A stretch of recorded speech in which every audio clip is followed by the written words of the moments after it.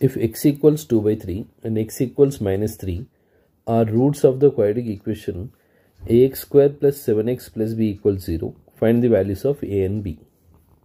Here the quadratic equation is ax square plus 7x plus b equals 0. So I'll write here 2 times because 2 roots are given. Ax square plus 7x, ax square plus 7x plus b. So x equals 2 by 3 and x equals minus 3. So if we'll substitute here in place of x, 2 by 3 whole square plus 7 into 2 by 3 plus b equals 0. So a into 4 by 9 plus 7 times 2 14 by 3 plus b equals 0, and here a into minus 3 whole square plus 7 into minus 3 plus b equals 0. So minus 3 whole square is 9a minus 21 plus b equals 0. This is equation 1 and 2. So what I'll do is, see here both are equal. Here I have b, here also I have b. So from any one of the equation, so from here, from second equation, what is b? B value is 21. 9a also if you take to the other side, minus 9a. So this values I'll substitute over here.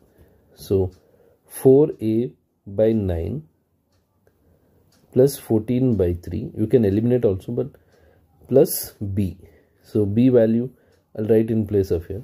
So here 21 minus 9a is 0. Now if I'll simplify this further, so variables one side, 4a by 9 minus 9a equals minus 21 minus 14 by 3. Now next step here, LCM is 9, so 4a, here I need to multiply 9, minus 81a, here LCM is 3, minus 63 minus 14, so here it's by 1, so I need to multiply 3. 4 minus 81 is minus 77a by 9, I'll write here, minus 77 a by 9, minus 63 minus 14 is minus 77 by 3. So minus and minus will get cancelled, 77 also. So you are left with a by 9 is 1 by 3. So 9 if you will transpose, a equals 1 by 3 times 9.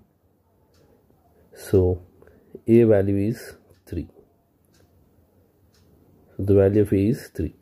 Now we need to find b value.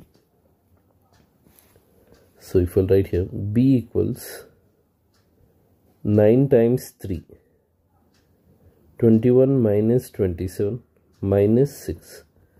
Therefore the value of b is minus 6, a is 3.